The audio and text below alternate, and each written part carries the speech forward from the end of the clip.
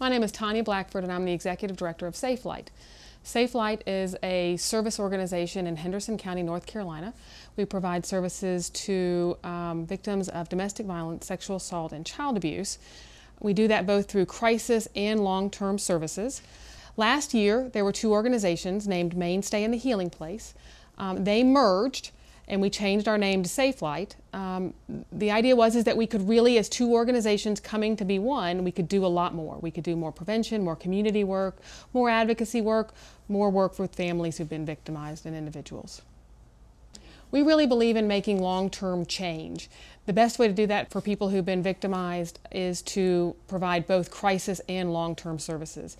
The idea is that somebody wouldn't have to keep coming back in to care in order to be safe and happy and healthy.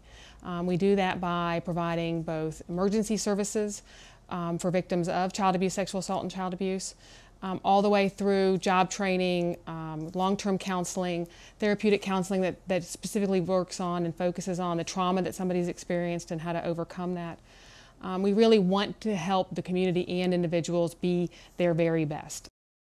3 years ago, we were really brave and we opened up a restaurant in order to help with job training, with self-sufficiency, not only self-sufficiency for clients, but also a self-sufficient program that would sustain itself long-term for services. So the skills that somebody might achieve in one of our job training programs includes restaurant skills, soft skills like how to dress, how to show up on time. People really come to the Dandelion in very different places. Some people have never had a job. Some people have graduate degrees.